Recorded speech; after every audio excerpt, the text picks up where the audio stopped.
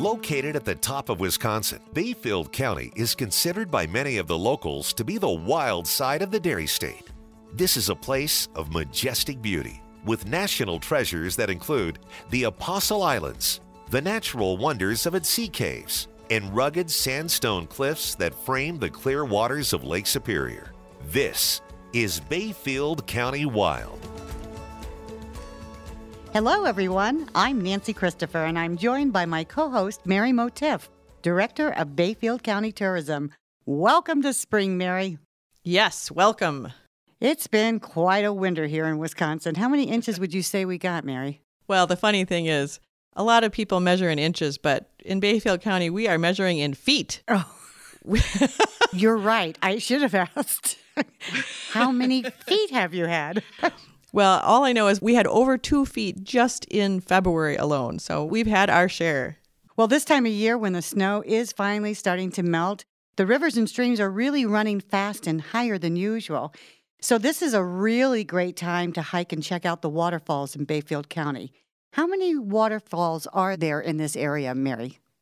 So in Bayfield County, there are 5 waterfalls, but in the greater, northern Wisconsin area, when you're talking about like the 4 counties along Lake Superior, Douglas County, Bayfield, Ashland County, and Iron County, there are over 20. Wow. Yeah. So Iron County has the most, Bayfield County is the next, and then Douglas and Ashland each have a couple of really nice waterfalls. And what waterfall is the highest? So the highest waterfall is in Douglas County. It's called Big Manitou Falls, and it's 165 feet. So it really is a big waterfall, for us at least in the Midwest. I think I read somewhere that it's only like 2 feet shorter, or if you call it that, than Niagara Falls. It's pretty big. It really is. It's really worth a visit. It's pretty cool. And all of these waterfalls are. So if you like waterfalls, I would recommend making that a goal, is getting to all of these waterfalls. If you can't do it all in 1 year, spread it out over a few years. But it's a great reason to get out and about. But up in that area, how much terrain are we talking about? How many miles from each other is everything? Well, that's all in a 4-county area that we're talking about, over 20 waterfalls. So you could do all of that in a week for sure if you're going to make a big trip out of it all in one shot. Mm-hmm. And some of them you can do in one day if you're going to hit, 2 within a county or something like that. So it just depends on how much time you have. What about picturesque waterfalls? What would you say are your most picturesque? Each one is so different. The 2 that come to mind are Lost Creek Falls, which is where you walk in about 1.5 miles through the forest, and then it's just this opening in the forest with this beautiful waterfall. And that it's not a huge waterfall, but it's just so gorgeous. And you can actually walk behind the waterfall. You can kind of tiptoe over to the rocks behind and go behind the water. And it's just a really special place. And then Houghton Falls is on a path on the way out to Lake Superior. And so it's just another really awesome scenario that I would highly recommend. And there are a few others too. So they're all wonderful if you like waterfalls. Are they hard to find? Some of them are a little bit hard to find. I guess I say that, but hesitatingly, because they're marked. The trails are marked to get to the waterfalls. And so you have to know that you want to get there, and you have to kind of do a little looking ahead of time to know where you're going. But once you're there, they're clearly marked. Exactly. Well, I understand you have a new brochure that's out that features these waterfalls. What kind of information can we find in the brochure? So actually, you'll find information about all 4 of those counties that I mentioned and their waterfalls. And there's a map now in this new version, which is great because it shows you literally where all of these waterfalls are throughout that 4-county area. And then there are descriptions on each of the waterfalls with some contact information for more information. There's some beautiful pictures of the waterfalls so you can get a sense of what you're going to find. And it's just a really helpful little publication. So you can order that online at travelbayfieldcounty.com. It's one of the publications we have there that you can check when you're filling out the form to have information sent to you. And hopefully we'll have it online soon too. All right. Well, thank you. I'm sure our next guest has hiked many of those trails and visited those falls while doing what he loves most, which is birding, right, Mary? Right, that is for sure. So when we come back, we're going to talk to Ryan Brady, so don't go away. Looking for a unique adventure? Stay at one of Bayfield County's rustic and cozy yurts, located near the towns of Bayfield and Cable, and enjoy all that nature has to offer. Explore thousands of acres of Bayfield County forest and enjoy endless miles of exceptionally maintained, non-motorized recreational trails. Prepare to relax, unwind, and explore the wonders of the North Woods, and then gather around the fire for a quiet evening with the sounds of the forest and a view of the stars surrounding you. These yurts are very popular, so book early. Reserve one at Airbnb or email yurts@bayfieldcounty.org with questions.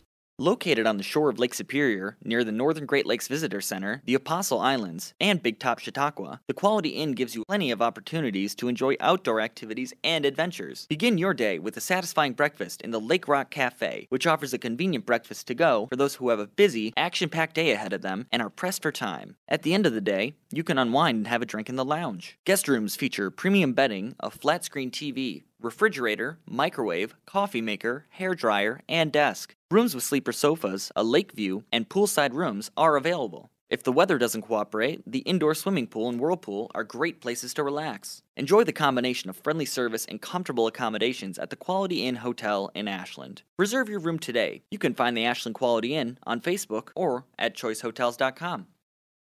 Welcome back to Bayfield County Wild. This may surprise you, but did you know that birding is the world's #1 sport? According to the U.S. Fish and Wildlife Service, there are 51.3 million birders in this country alone. Here to talk about why it's so popular in Bayfield County is Ryan Brady, a conservation biologist and bird monitoring coordinator for the Wisconsin Department of Natural Resources. Thanks for joining us, Ryan. Thanks for having me. It's great to be here. I love talking about birds. I know you do. How did you get into birding? You know, it started early in life. Like for many people, I think, your parents introduce you to a lot of things you love later on. And for me, it was, trips out in the woods. I actually grew up in a fairly urbanized area, a suburb of Philadelphia. And we always took trips out to different parts of the state or city parks to get into the wilds. And you see birds when you're out there. And it just was one of those things where it slowly grew on me, and by the time I was in high school, I was not only really into the outdoors, but I was really into looking at birds, and then I came to Northland College, which is located in Ashland, and for my advisor there, they connected me with the bird guy, Dick Verch, who many people locally will know, and from there, it's just been a full-on addiction ever since and turned into a profession, and I'm just doing all birds most of the time. Yeah, it's pretty interesting being so passionate about birding when you grew up in the city. That's interesting. Well, I think it makes those trips to the outdoors even more special, when it's not right in your backyard. Yeah, probably. I'm very happy right now that I have so much right at my fingertips, and we'll talk about some of that, I'm sure. We're kind of spoiled now up here. Completely.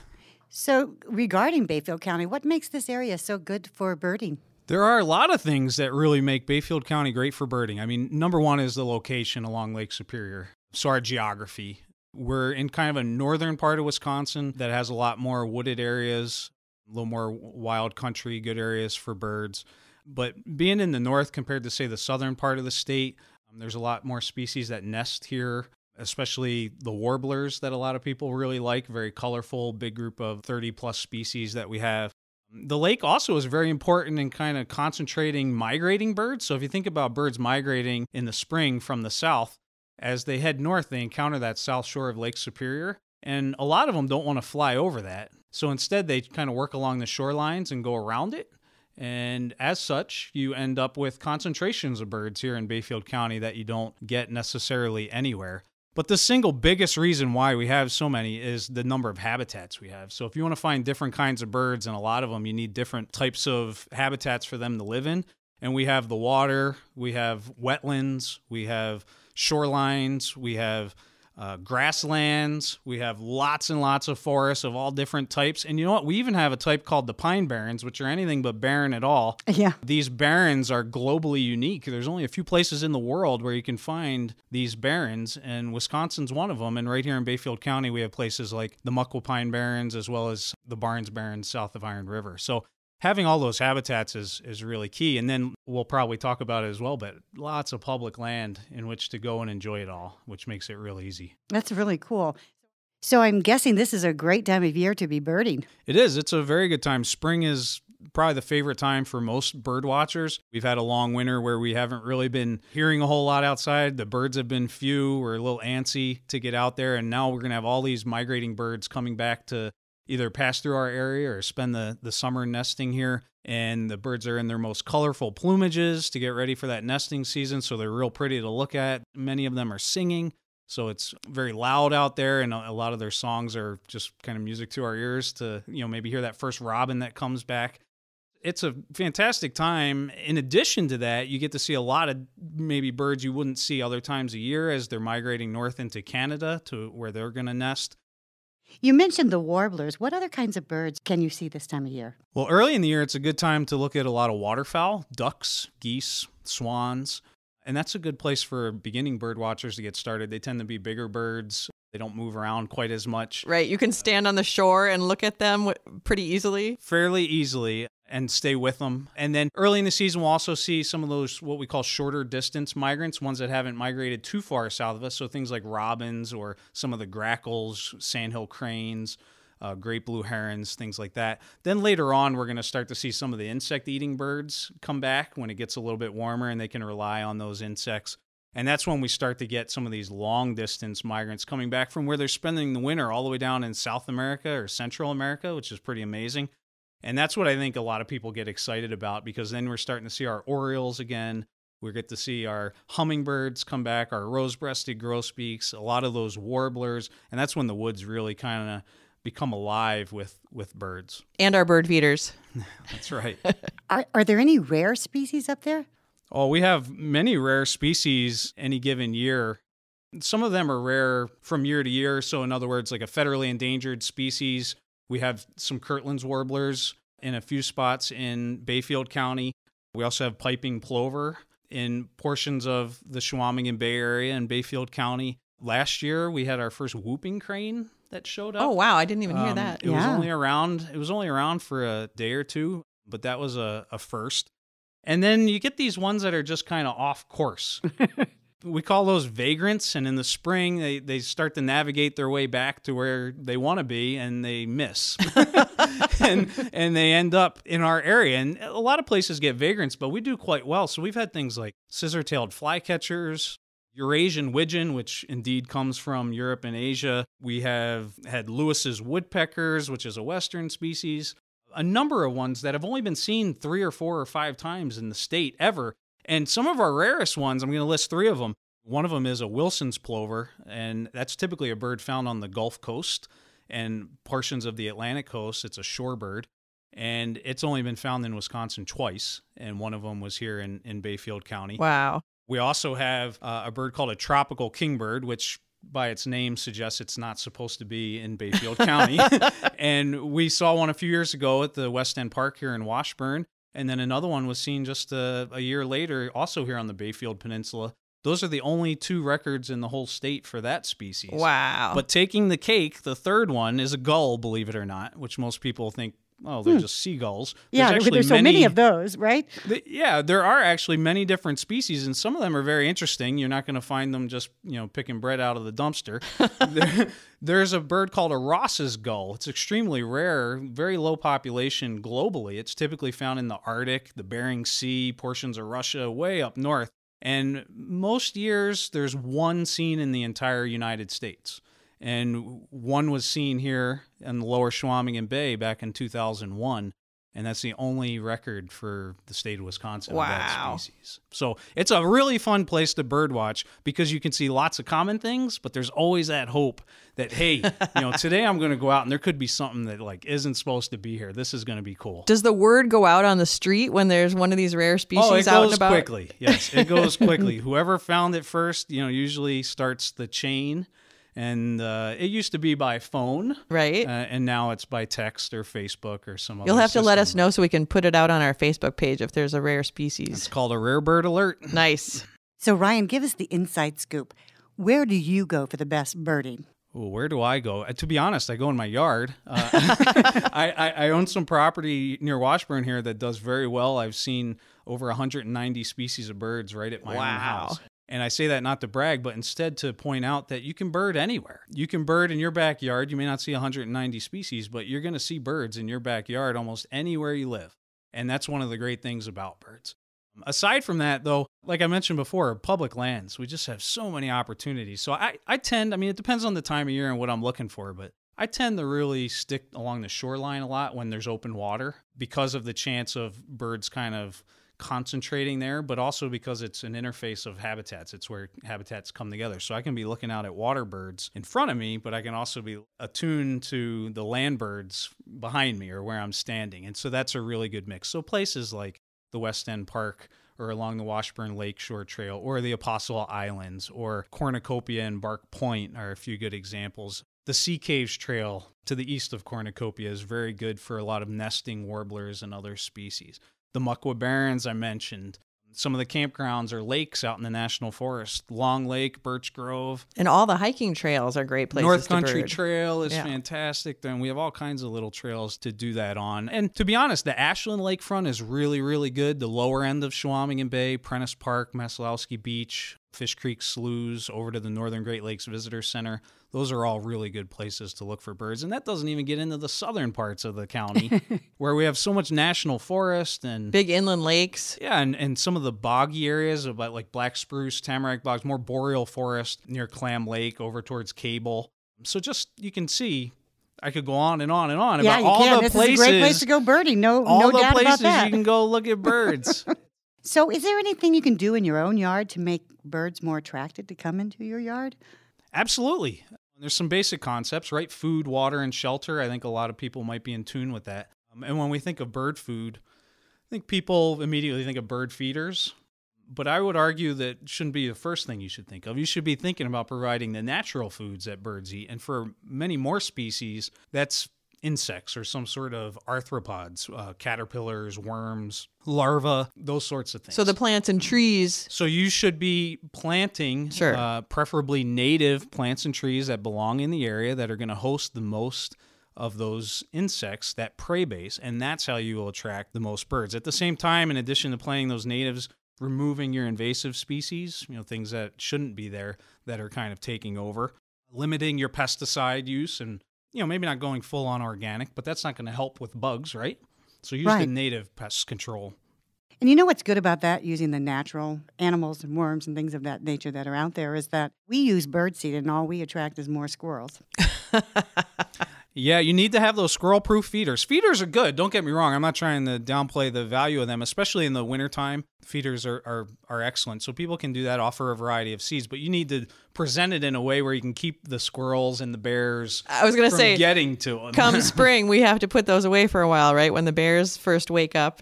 Yeah, or make them bear-proof, which is very, very difficult, as everybody knows around here.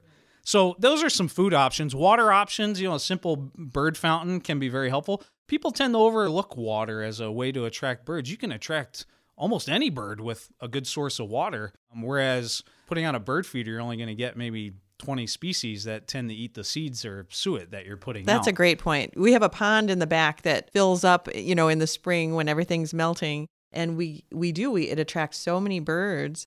And then I don't think about the fact that later in the season, it would be good to maybe supplement that with some other water when that dries up. I have a fountain that you plug in. It has a pump so it circulates that, and it's shallow water so the birds can get in it and bathe. You don't want the water too deep. And that is best from mid-July through September because there's still a lot of birds around, but it's the drier season. The heat has kind of dried things out, so it's a very good time to offer water to birds. And then lastly, I'd say shelter. Give places birds to live. Planting your native plants is going to help that. But also something like a brush pile.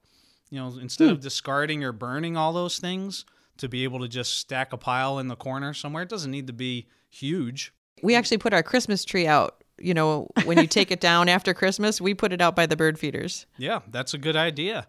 And those brush piles can just be really helpful. You'll get so many birds in those brush piles, you'd be surprised.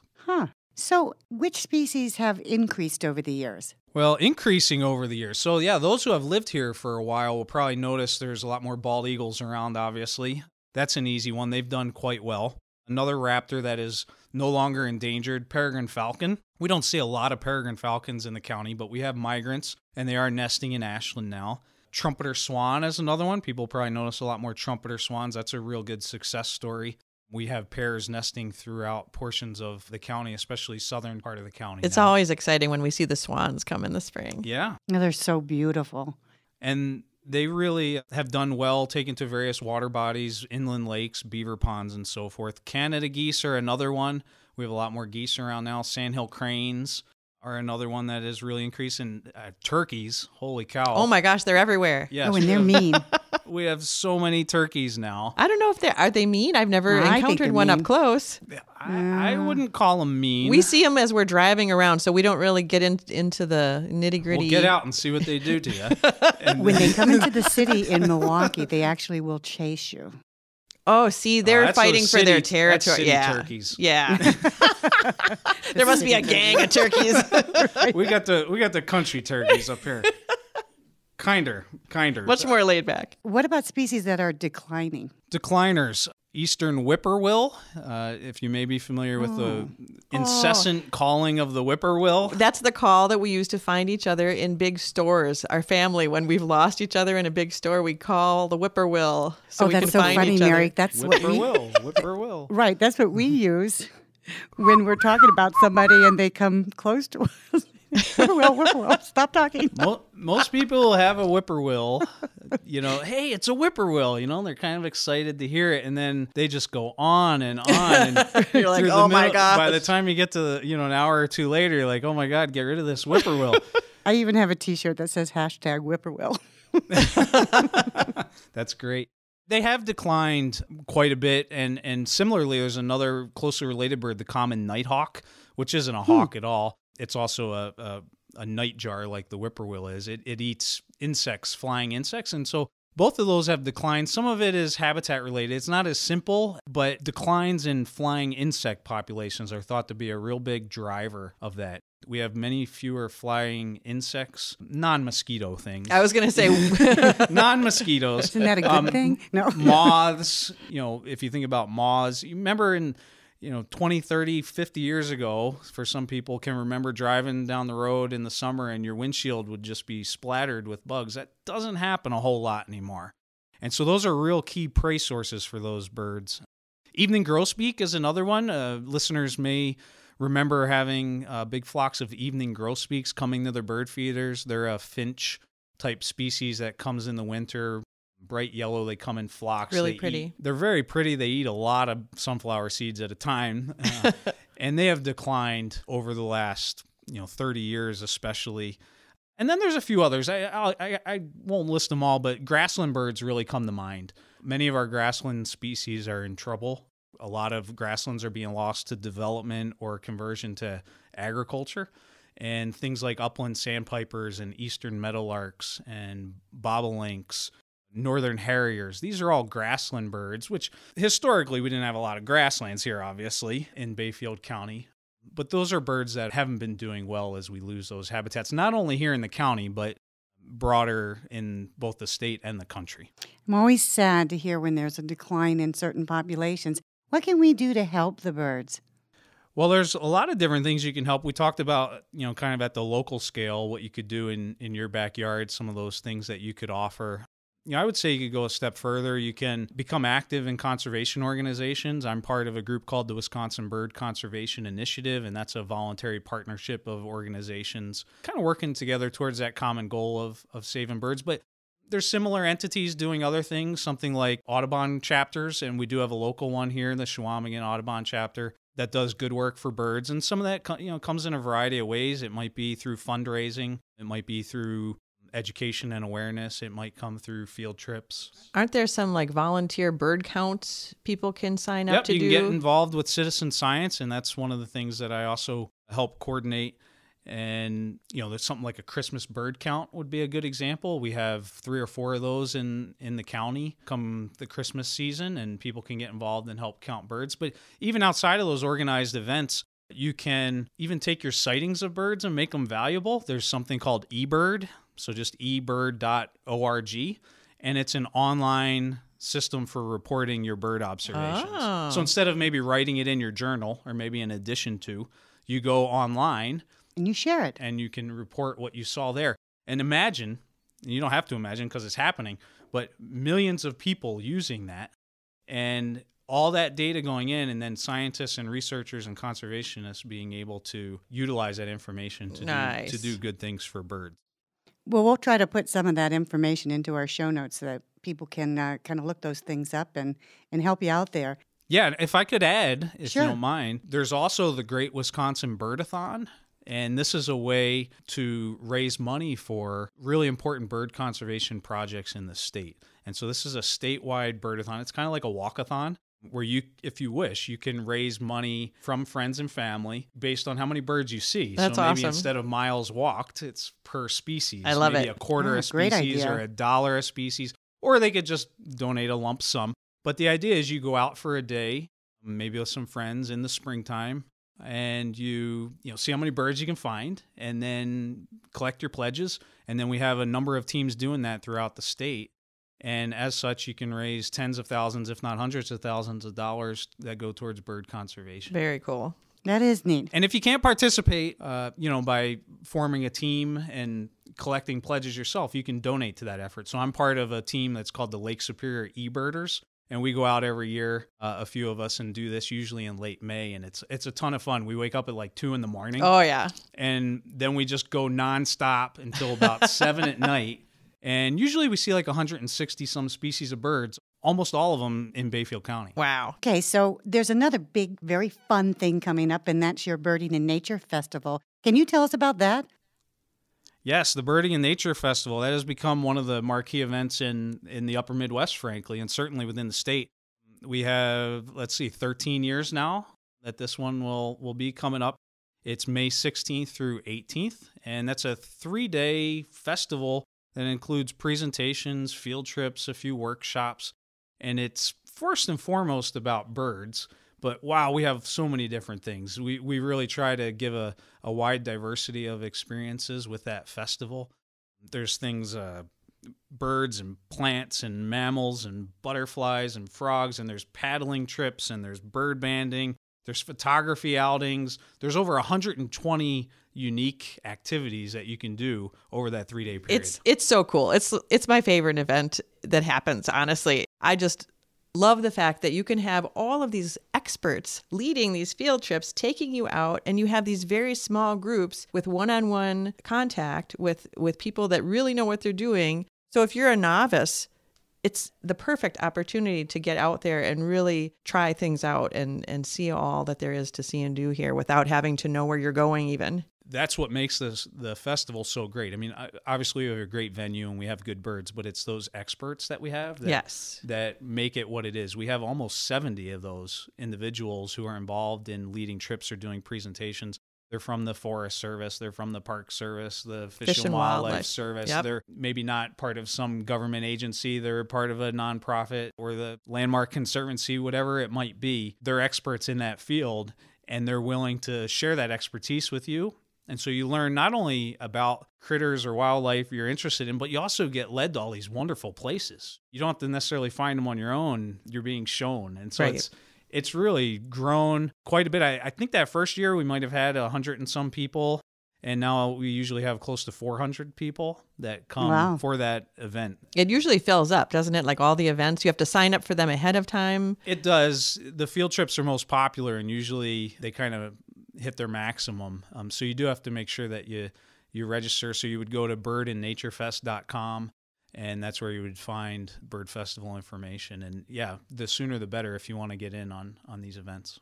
Oh, perfect. Thank you so much, Ryan. Here's to a great birding season, right? Absolutely. Can't Cheers. All right, and then coming up next, Mary is going to give us the scoop on what spring events action is happening in Bayfield County, so don't go away.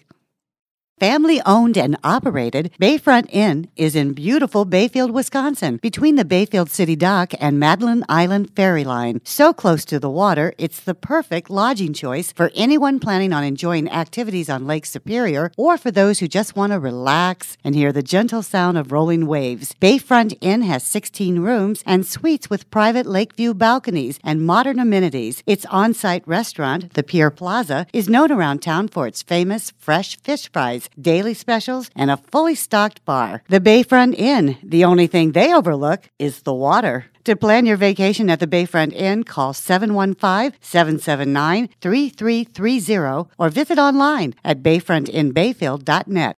With a friendly staff, a cozy cabin-like atmosphere, and outstanding food, the Bear Paw Restaurant is a must for any hungry Bayfield County traveler. Serving breakfast, lunch, and dinner, daily specials include chicken wings, seafood, and barbecued ribs. Stop in for a hearty omelet and try their sweet treats, including pies, cookies, and incredible caramel rolls, or dig into a tasty burger sandwich. Don't forget a side of their delicious and unique homemade potato chips. Seniors 60 and over can stop in Tuesdays from 2 to 4 for a delicious homemade meal. The Bear Paw Restaurant, located at the corner of State Highway 13 and County A in Port Wing, Wisconsin. Find them on Facebook or give them a call at 715-774-3670.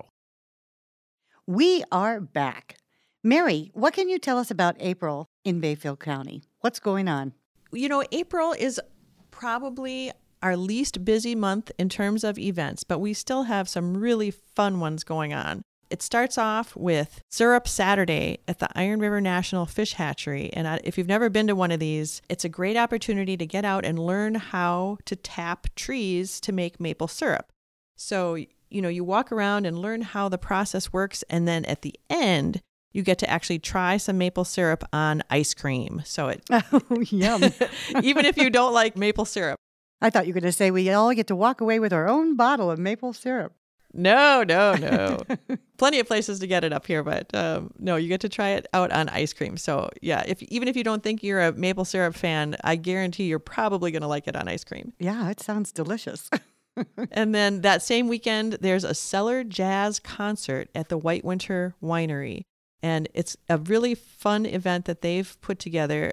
They kind of make it like a speakeasy. And so there's games and jazz music going on. And it's just a really fun event. And that actually is also in Iron River at the White Winter Winery. Okay. And then to end the month, we've got the Washburn Broke Down Blues Fest at the Harborview Event Center in Washburn.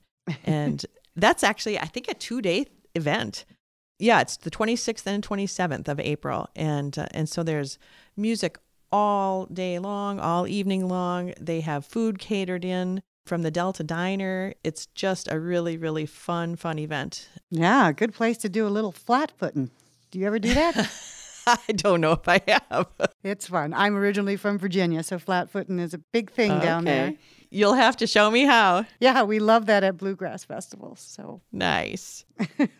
Anything else we should know about Mary? Now, just to make sure, this is blues and not bluegrass. Oh, okay. Then I was wrong. So we'll have to do flat Never footing at a mind. different festival. Right. So you gotta like the blues to come to this one. Gotcha. So that's what's happening as far as events in April. Of course, it's a great time to get out and about and look for those birds like Ryan was talking about. And if you want to find out any more about what you'd like to do in the area, whether it's in April or any other time of the year, make sure to go to travelbayfieldcounty.com and check out those interactive maps, which have all of the lodging and dining and attractions on there. And then also the Facebook page for Bayfield County Tourism is where we're going to have any last minute events that get added in and updates and things that are happening. That sounds great. And what are you going to be talking about next month? Next month, we really are going to talk with Emily Stone this time, who is a naturalist at the Cable Natural History Museum. That's great. I'm going to look forward to that. Thank you so Me much, too. Mary. You are welcome. And to everyone listening, if you like what you've heard today, we would really love your support. So please take a moment to share, review, and subscribe to Bayfield County Wild. If there's anything you'd like to know about today's episode, we'll have all the links and resources available in our show notes. And on behalf of Mary and myself, thank you for listening to Bayfield County Wild. Bye-bye.